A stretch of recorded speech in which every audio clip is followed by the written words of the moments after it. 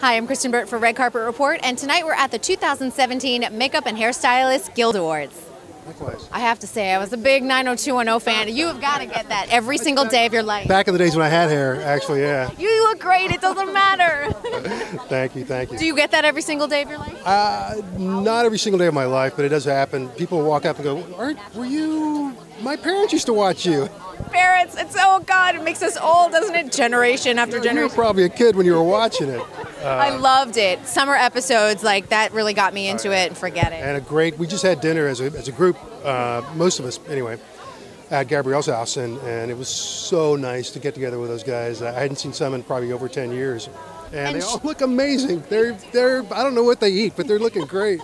And she's doing a wonderful job as president of SAG-AFTRA. I'm probably the biggest Gabrielle Carteris fan on the planet, and I'm biased in that respect. But she is she's extraordinary, and she's done an amazing job with the union at a time when there are a lot of changes going on. And she's during her tenure, there's been just an extraordinary amount of positive changes, and especially given the current political environment and the argument about right-to-work states, et cetera, to have a strong union leader like Gab it's invaluable to us as union members, and so. Yeah, I'm a member too, so I appreciate her. I appreciate her work. Talk about tonight. You know, for an actor, it's so important, hair and makeup.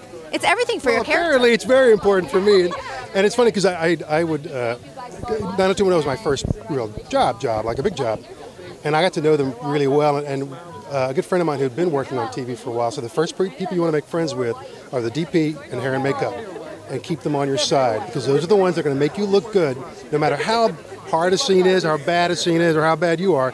You're going to look good, and it's absolute. 30 years later, it's absolutely right.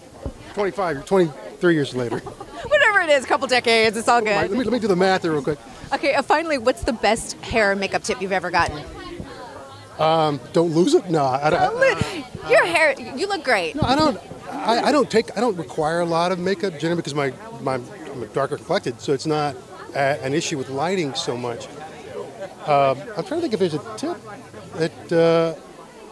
Sunscreen. Sweat, yeah. Sweat, use sunscreen, hydrate. Hydrate, absolutely hydrate, yeah. Well, fantastic. Good seeing you. Have a great time tonight. Kristyn. You got it. Pleasure. Thanks, Mark.